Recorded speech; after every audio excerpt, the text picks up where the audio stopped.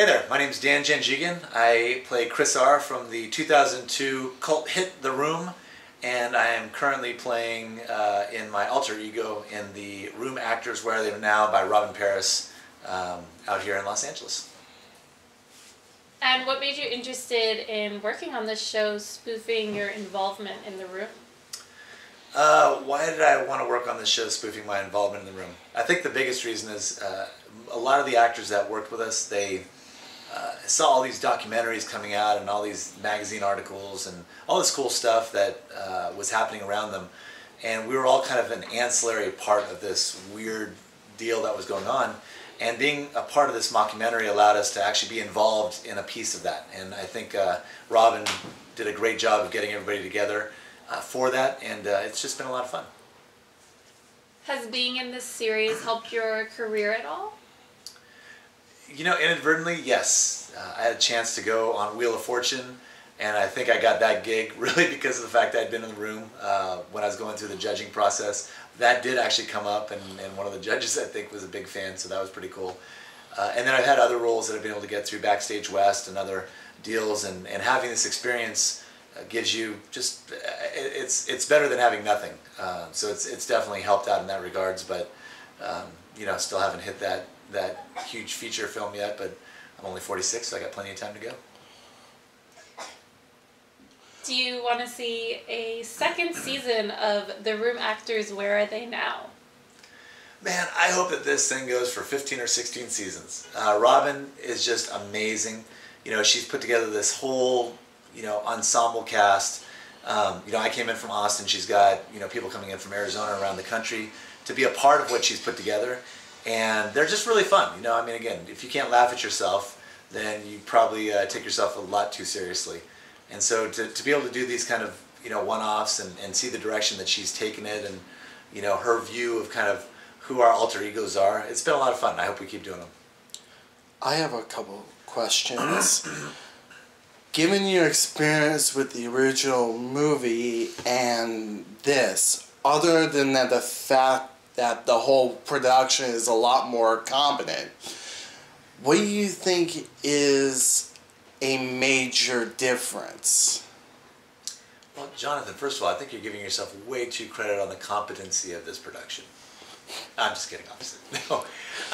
Probably the biggest difference is, you know, I think it's just probably, from my perspective, a matter of knowledge, right? When I started back in 2002, I had just moved to LA, and actually The Room was the first acting gig I ever had. And it was just crazy how I got it. That's kind of a repetitive story I don't need to go into, but bottom line is when I walked on set, I didn't really know that any of the stuff that was going on was abnormal, right? There were things that just seemed like, you know, you never knew if you were filming that day, and, you know, everybody knows now I filmed a, you know, 90-second piece, and I was on set for weeks and weeks, you know? So that was crazy, but, you know, on the same note, now just being in productions and getting a chance to see a real set and the way that it's supposed to be run, it's a very cool experience to see something that's streamlined and run efficiently, and that the vision actually matches up with what was set out in paper to begin with. How would you define a cult movie? You know, it's funny. To me, you know, what makes a cult movie great is the same thing that gives people joy when they're in the back of a bus. You know, when somebody starts singing a campfire song, or, you know, you're chanting along with something and everybody knows, you know, what everybody else is doing, and you find that fun in the group. I think that creates, you know, anything that's cultish, right? You have a shared interest, a shared passion about something. It doesn't matter what your background is or where you came from. You're just excited, and what makes cult movies great is that, generally speaking, they're horrible, right?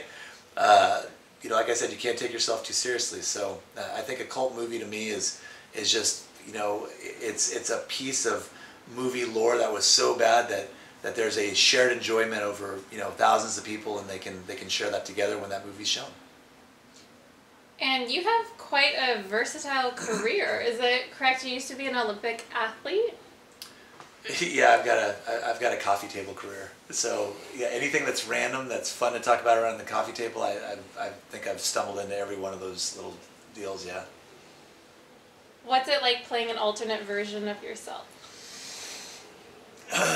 It's, you know, it's weird because, you know, again, it's one thing to laugh at yourself. It's another thing to put that on film, you know, and look at what somebody else pictures as your alter ego. So, you know, to say some of the things that we say and to run some of the lines that we run, and sometimes it's hard, to be honest with you.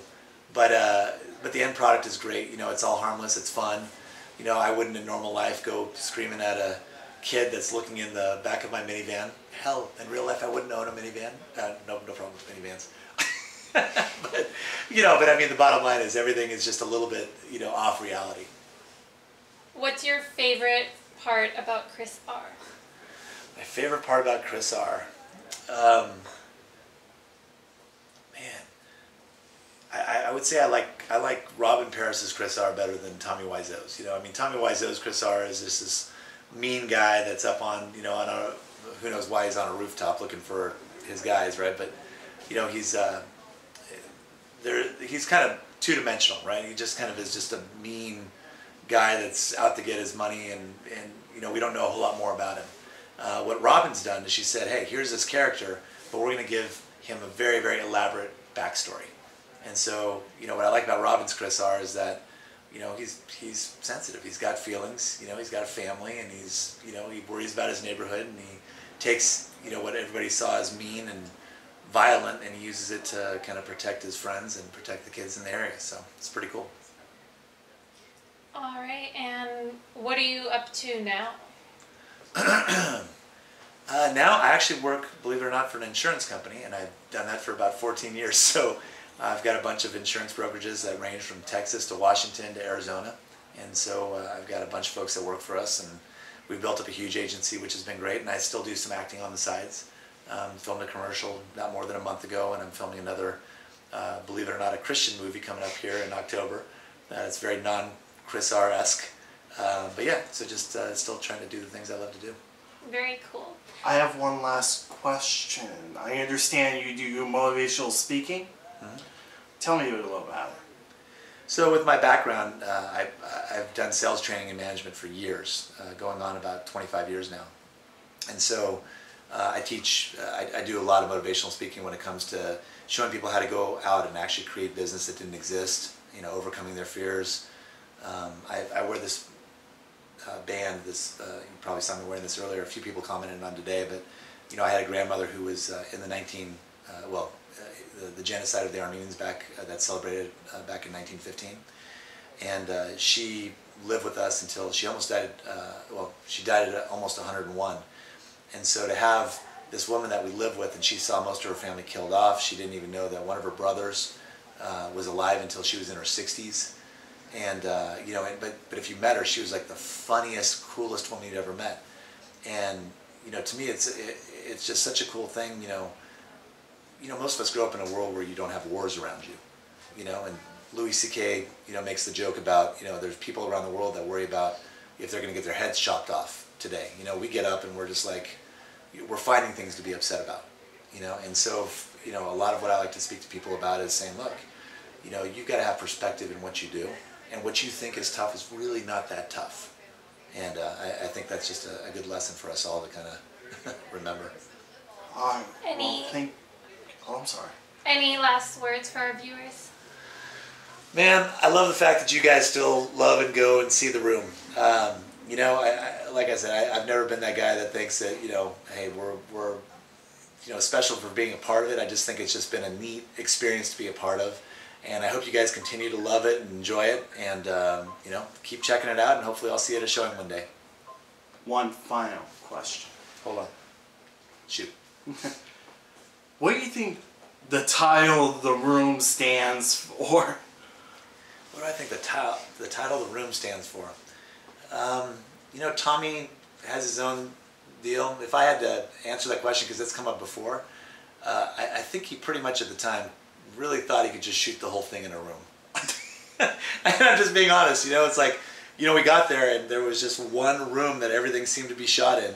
And, you know, if you've seen A Disaster Artist, he even talks about the fact that they had, you know, a perfectly good alley right outside the door, but he wanted to build out an alley in the same studio set that he did everything else in that one room. So my premise is the fact that it was all supposed to be done in one place, one geographical location. Maybe they just should have called it The Roof. All right, well, thank you very much. I appreciate you guys. Thank you so much, you guys. Thank you. Thank you.